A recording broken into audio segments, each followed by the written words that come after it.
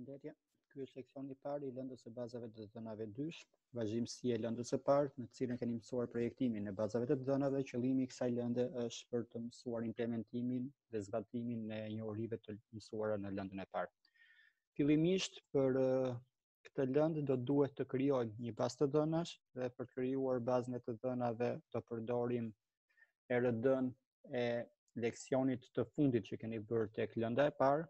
Do të krijojmë një databazë për një dyqan me tabelat e paraqitura në diagramën që gjendet në ekran dhe duke zbatuar pikërisht kufizimet dhe kërkesat që kërkon kjo RD.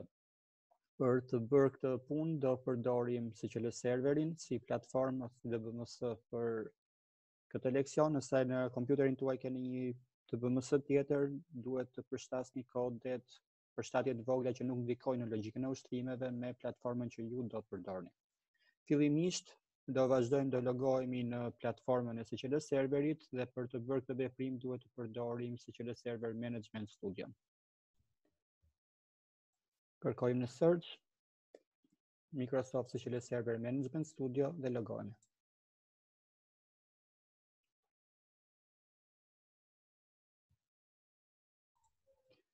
Logohemi duke përdorur të dhënat përkatëse. Tek pjesa e databases, klikojmë të djathtën dhe krijojmë një bazë të dhënash të re. Vendosim ose përcaktojmë emrin e bazës së dhënave.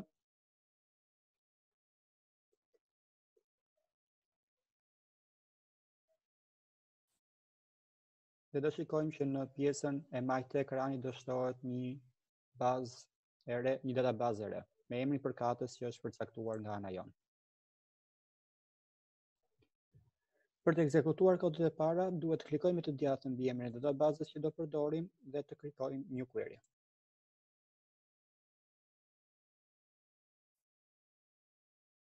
Shikojmë fillimisht nuk kemi asnjë tabelë të krijuar, databaza është bosh dhe duhet fillojmë të ekzekutojmë kodet që keni në PowerPoint-in e ngarkuar në Google Classroom. Tabela e parë që do krijohet sipas kodeve që keni në PowerPoint do jetë tabela furnitor. Duhet shikoni që të gjitha emrat e shtyllave, emërtimi tabelave dhe tipi të dhënave duhet përshtatet me RD-n dhe me pjesën e fjalorit të dhënave që keni në pjesën e leksionit tuaj. Ekzekutojmë kodin dhe të shikojmë që komanda është ekzekutuar me sukses. Në rast se klikojmë në krahun e djathtë dhe bëjmë refresh pjesën e bazës së të dhënave ose sistemit, te tables do kemi të shtuar tabelën furnitor sipas karakteristikave që kemi krijuar në query-n që kemi ekzekutuar. Vazhdojmë ekzekutimin e query të dytë për të krijuar tabelën e dytë që kemi në databazë, që do jetë tabela produkt. Po të shikojmë me kujdes në tabelën produkt, kur ka gabime në sintaks në SQL server, do keni një sinjal të tillë si shikoni tek formati number. Kodet që keni në PowerPoint janë përshtatura për platformën Oracle, kështu që duhen përshtatur në këtë rast për platformën e SQL serverit. Diferenca në këtë rast do jetë që nuk do jetë sintaksa number, por do jetë sintaksa numerik.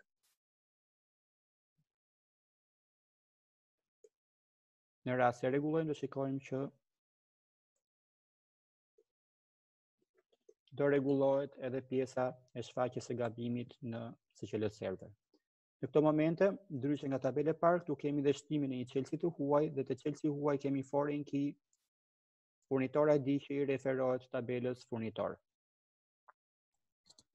Gjithashtu këtu keni dhe një kufizim on update cascade mbi çelësin e huaj të krijuar të tabelës produkt, që do të thotë që në rast se vlerat e shtyllës furnitor ID në tabelën furnitor do ndryshojnë, automatikisht të gjithë vlerat referenciale që do kenë ky çelës në tabelën produkt do ndryshohet automatikisht nga sistemi për të ruajtur integritetin referencial të kësaj lidhje. Ekzekutojmë dhe kodin e dytë të tabelës produkt, dhe shikojmë që komanda është ekzekutuar me sukses. Në rast se I bëjmë refresh databazës, do shikojmë që është shtuar edhe tabela e dytë produkt në databazën tonë. Sipas radhës, do krijojmë tabelën e tretë. Tabela e tretë do jetë tabela klient sipas radhës tonë dhe ka një arsye edhe për këtë radhë krijimit të tabelave. Në rast se tabelat nuk krijohen në radhë dur, do kemi probleme të integritetit referencial me bazën të dhënave. Mund ta testojmë këtë gjë duke prisur radhën dhe duke në vend të tabelës klient të tentojmë që të krijojmë tabelën faturë. Në rast do tentojmë të krijojmë tabelën faturë, do kemi një gabim nga ana e sistemit. Nëse tentojmë të krijojmë tabelën faturë, do shikojmë që sistemi na jep një mesazh gabimi duke specifikuar që çelësi huaj klient ID në tabelën faturë nuk ka referencë të vlefshme për tabelën klient. Kjo ndodh për shkak se tabela klient akoma nuk është krijuar nga ana jonë dhe duke qenë se tabela klient nuk është krijuar, çelësi huaj nuk mund t'i referohet një tabele jo ekzistuese për momentin. Për këtë arsye, përpara se të krijojmë tabelën faturë, do jemi të detyruar të krijojmë fillimisht tabelën klient. Prandaj duhet keni kujdes në radhën e ekzekutimit të kodeve gjatë kohës që krijoni tabelat në bazën e të dhënave.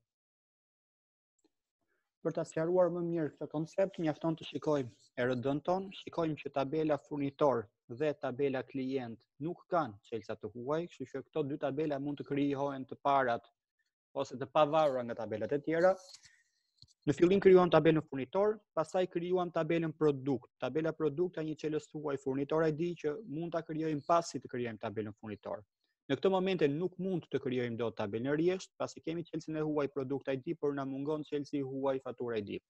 Për të krijuar tabelën rresht fillimisht na duhet tabela faturë, për të krijuar tabelën faturë fillimisht na duhet të krijojmë tabelën klient për shkak se kemi çelësin klient ID. Prandaj, mbasi krijuam tabelën furnitor, pastaj krijuam tabelën produkt, do krijojmë tabelën klient, tabelë të tretë, tabelë të katërt, tabelën faturë dhe në fund do krijojmë tabelën rresht, pasi të krijojmë të gjithë referencat që kjo tabelë kërkon. Për arsyet e përmendura më sipër, do krijojmë atëherë fillimisht tabelën klient.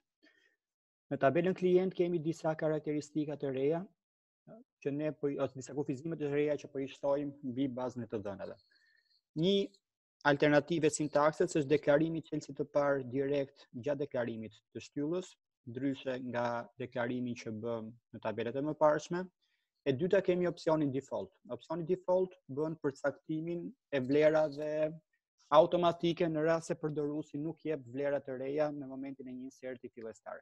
Në këtë rast, default do jetë vlera 615 dhe në rast se përdoruesi për klient zonën nuk do japi një vlerë manualisht kur shton një klient të ri, atëherë automatikisht databaza do i referojë këtij atributi vlerën 615. Tjetër kufizim është kufizimi check mbi shtyllën klient zona. Do shikojmë që kemi një check që thotë që shtylla klient zonë do marri vlerat brenda bashkësisë së përcaktuar në create table. Që do të thotë në rastin ton klient zona mund të marri vetëm 3 vlera të vlefshme, vlerën 615, vlerën 713 dhe vlerën 931. Çdo vlerë tjetër e cila do tentohet të hidhet që nuk përputet me një nga këto 3 vlera do jetë ose do kufizohet, do ndalohet nga baza e dhënave për t'u hedhur në tabelën klient. Kemi një default 0, e cila automatikisht i përcakton klient llogarit baras me 0 klientëve të rinj në rast se nuk jepet një vlerë paraprake nga ana e klientëve, nga ana e sistemit, dhe në fund fare kemi një kufizim constraint. Kufizimi constraint në këtë rast përcakton që nuk mund të ketë dy klientë që emrin dhe mbiemrin ta kenë njëkohësisht të njëjtë. Përcakton që kombinimi i atributit mbiemër dhe atributit emër të jetë unik ose i vetëm për pjesën e kësaj databaze. Të gjitha këto kufizime që po krijojmë gjatë tabelave do i testojmë në vazhdimsi kur të hedhim vlerat e reja për këto atribute. Atëherë ekzekutojmë dhe kodin e tabelës klient, të shikojmë që dhe ky kod u ekzekutua me sukses dhe do shtohet edhe tabela e tretë në databazë. Vazhdimsi do krijojmë dhe tabelën faturë.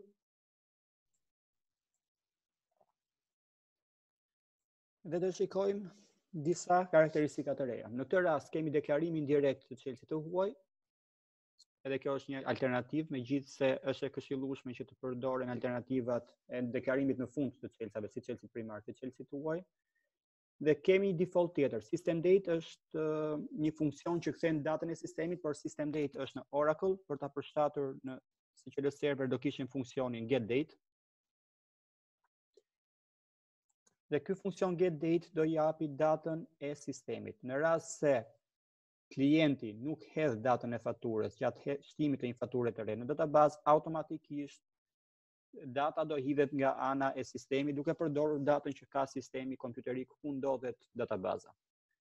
Gjithashtu kemi një constraint tjetër në fund, por ky nuk është constraint unik siç ishte constrainti në tabelën klient, por është constraint me opsionin check, që kontrollon që vlerat e datës të jenë më të mëdha se 1 janari 2013. Në rast se në faturë do hidhet një faturë para kësaj date, sistemi do nxjerrë error ose gabim. Ekzekutojmë dhe këtë kod dhe do shikojmë që dhe tabela e 4 është ekzekutuar dhe është krijuar me sukses. Për të përfunduar krijimin e kësaj databaze, do krijojmë dhe tabelën e fundit që është tabela rresht.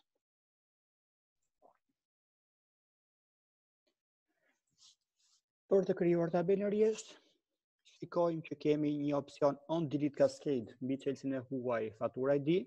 Ndryshe nga on update cascade, on delete cascade bën një veprim të tillë. Në rast se do fshihet nga databaza, do bëhet delete një faturë në tabelën faturë, automatikisht sistemi do fshi të gjithë rrjeshtat që i referohen kësaj fature ose që janë pjesë të kësaj fature. Kujtojmë që tabela rrjesht është një entitet lidhës që krijon marrëdhënien shumë e shumë midis faturës dhe produkteve. Në fund kemi një constraint që përcakton që nuk mundet që i njëjti ID produkti të shfaqet 2 herë në të njëjtën faturë. Supozohet që nëse shitet më shumë se i njëjti produkt, atëherë kjo ndryshon ose shfaqet tek sasia e produktit dhe jo të shfaqet i njëjti produkt 2 herë në të njëjtën faturë. Ekzekutojmë edhe kodin përfundimtar dhe përfundojmë krijimin e 5 tabelave të kërkuara në RD-n tonë.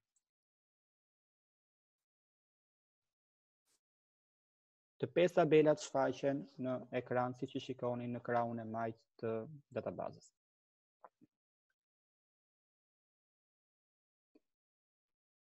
Për të parë diagramën e kësaj databazën SQL server, poshtë emrit të databazës kemi database diagrams. Klikojmë në të djathtën, new diagram, selektojmë tabelat që duam të shfaqim add dhe do shikojmë që këto tabela do na shfaqen në ekran për sa i përket databazës që ne sapo kemi krijuar.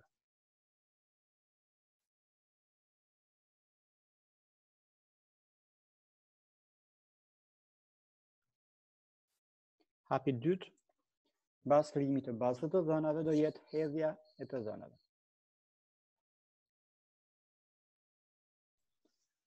Për këtë pjesë do jetë një video e dytë në vazhdimsi, e cila do tregoj si hidhen dhënat në databazë duke përdorur komandat e insertit dhe gjithashtu të testojmë të gjithë kufizimet që kemi vendosur tek tabelat gjatë krijimit të tyre. Faleminderit.